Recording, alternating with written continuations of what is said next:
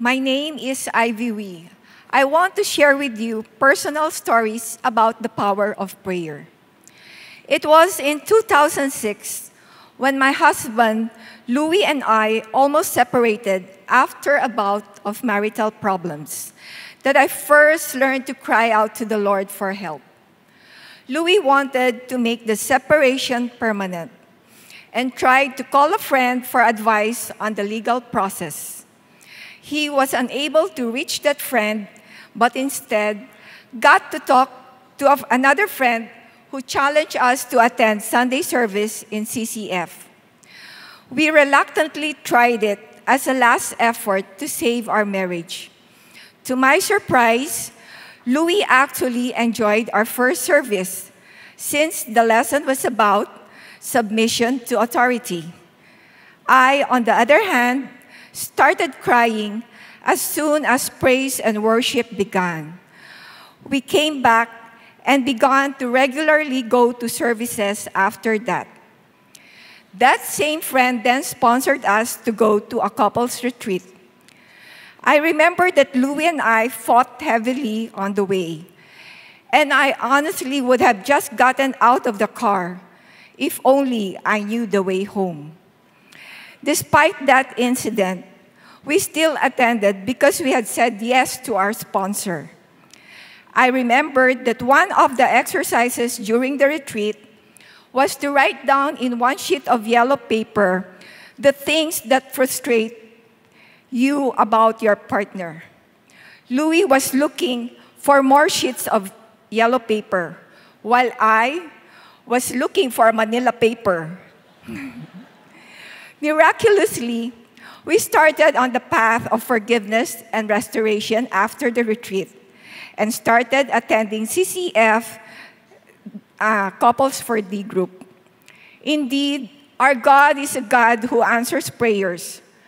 Our married life started to change little by little. And by God's grace, we just celebrated our 35th anniversary last November 8th. Praise God.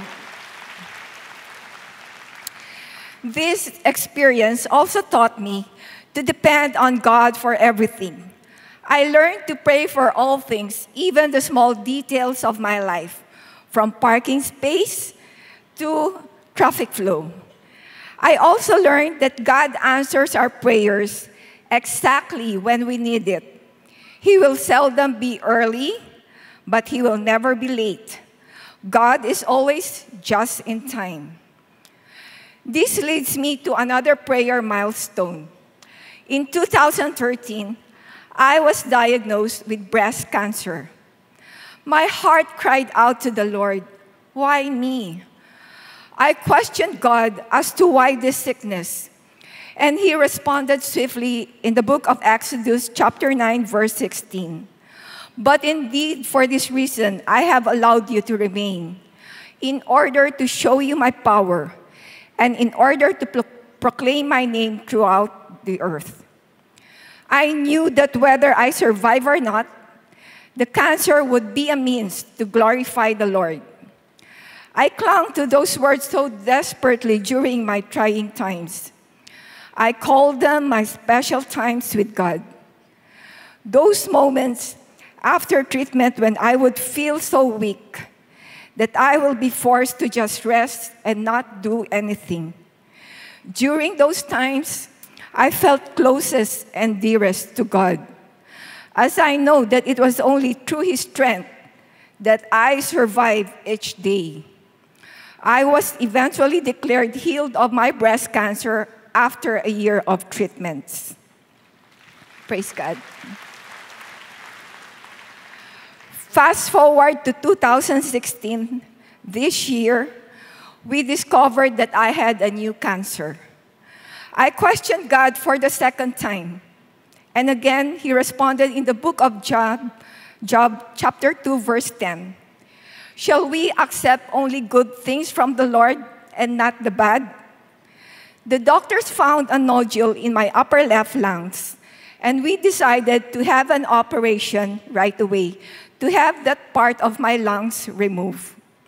Before I was to be operated on, I was crying to my husband and asking him to take me home. But God strengthened me and allowed me to go through the operation and cycles of treatment again. In the middle of the latest trial, I received word that my husband was suspected to have prostate cancer. Imagine my distress at the news. I prayed to God to spare Louie. Ako na lang, Lord, I said. Total sanay na ako sa cancer eh. Thankfully, God answered my prayer. After 2 biopsies, his suspected tumor was declared benign. Praise God. In spite of the successful lung operation performed on me, the result of my PET scan showed new small sub-centimeter nodules in my right and upper and lower lungs, which have to be monitored.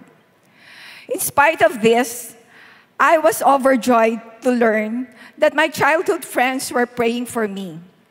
They mentioned that they were encouraged by my faith and joy throughout the whole issue.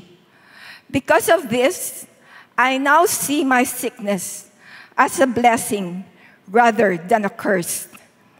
I do have the big C in me, but it is not cancer. It is Christ.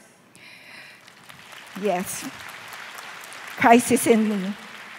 Today, I find myself being effective in ministering to cancer patients because of my experience. I stand here before you today to encourage everyone to pray fervently. I used to think that prayer was just a ritual, a monotone chanting of memorized words to please the Lord. I learned instead that real prayer is personal and between a person and God alone. I also learned to never give up on my prayers because God answers all our prayers with a yes, no, or wait. Prayer is also a means to unify towards a common goal. I was deeply touched that not only my friends, but even strangers have been praying for me. You know those forwarded text message, prayer messages that we often receive? My situation was the topic of many of these. I found myself being approached by people just to tell me they were praying for me. I urge you not to ignore those messages and not to grow weary of praying and forwarding as you are doing a great service to God and for others. One last thing I want to leave you with is a practice you may want to consider. I gave my family mason jars and post-it notes. I then asked them to write down their prayer requests and drop them in the jar. After a year, open the jar and check how many concerns were answered. It really helps put things in perspective. We can see God's faithfulness in answering our prayers. My name is Ivy Wee, and I am a living proof that we have a God who answers prayers. Praise God.